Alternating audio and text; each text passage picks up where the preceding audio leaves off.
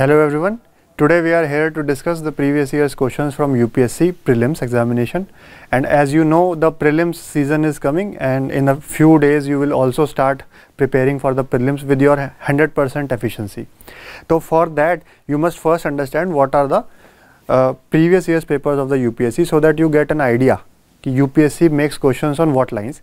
Although it is very difficult to predict any question, but still you must at least appreciate the types of questions that UPSC is asking. So from that perspective, we will discuss some of the questions of the previous years. We will try to give you the answer, plus also I will try to give you some additional concepts so that you can relate to what type of conceptual clarity is needed. Plus in some of the questions still they are in the current affairs due to some or the other recent news, so I will tell you the news also. So without wasting time, let's jump into the question and see what type of questions are there. Now again, the question of multi-drug resistant microbial pathogen. So sometimes when we misuse the antibiotics, okay, for example, simple case, suppose doctor has prescribed the antibiotics for 5 days, but you feel better after 3 days of antibiotics. Then you don't take the next 2 days, then you don't take medicines for the next 2 days. Now what will happen? In the first 3 days, some of the bacteria which were easier to kill, they would have died, and then you started feeling better. But some bacteria were still left. If you would have continued with the entire course of antibiotics, then those remaining bacteria would also have died. But because you did not take antibiotics for the last 2 days, these remaining bacteria will survive. And they will give birth to next generation, and in the future all bacteria will be of such type which will not be killed in the initial days of antibiotics. So slowly the bacteria is evolving, and this is the development of antibiotic resistance. Now there are various reasons. इसमें genetics का role नहीं है, and incorrect doses of antibiotics, this is true.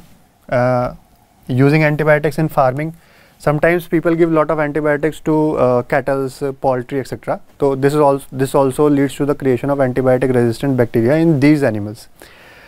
And chronic diseases का इसका नहीं है, तो जिसमें 2 and 3 are the correct options. 2 and 3 are the correct options. इसमें chronic diseases से कोई relation नहीं है, ठीक है.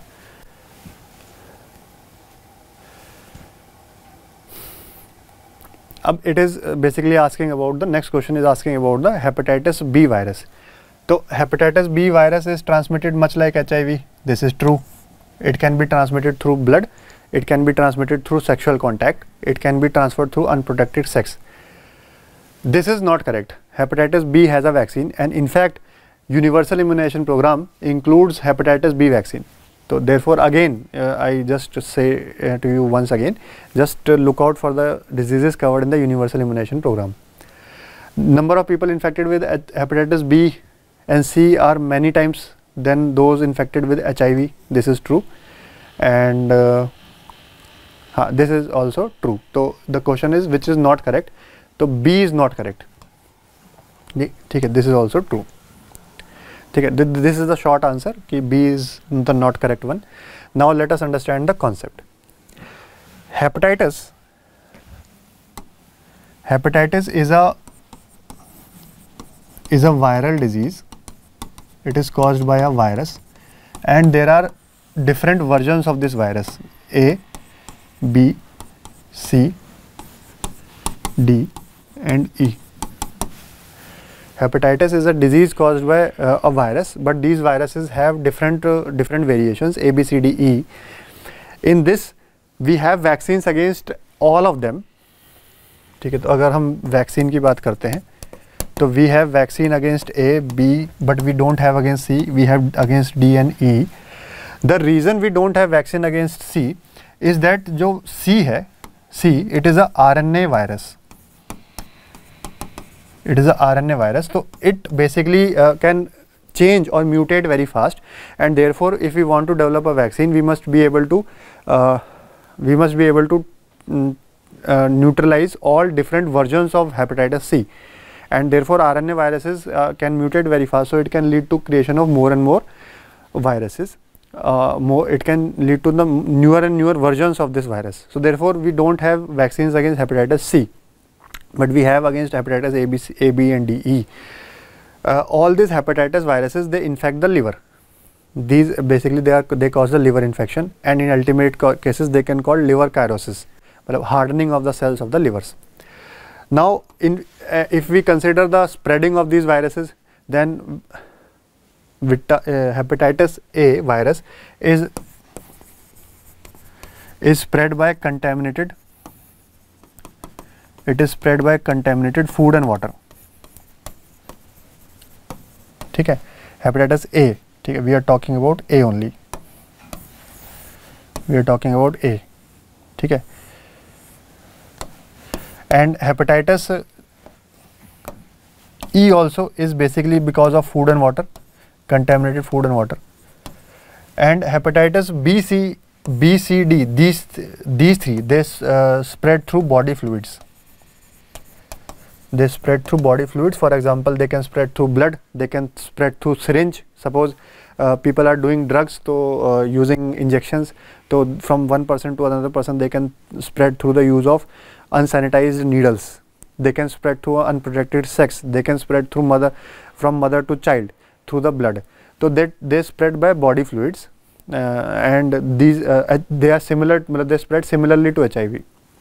Okay, so this is the concept regarding hepatitis virus.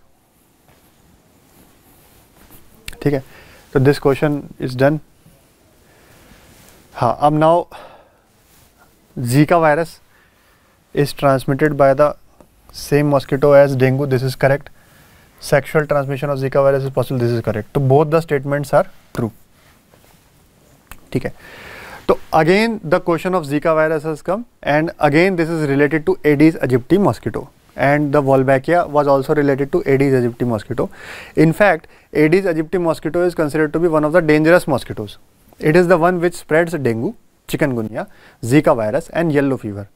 Okay. All these 4 diseases are spread by the same mosquito, and for your information, only the female mosquito spreads the disease, because female mosquito only the female mosquito bites.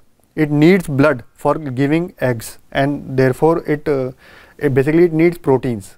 Okay. And blood contains lot of proteins, so it bites people, takes proteins from their blood, and therefore gives eggs. Male mosquito on the other hand do not need so much protein. They can survive on their normal diet, which consists of fruit juices, fruit nectars, flower nectars, etc. Okay. So Zika is transmitted by the same mosquito, Aedes aegypti, and Zika can also be transmitted sexually. Okay. So this is basically the fact about Zika. I conclude my discussion. Thank you everyone.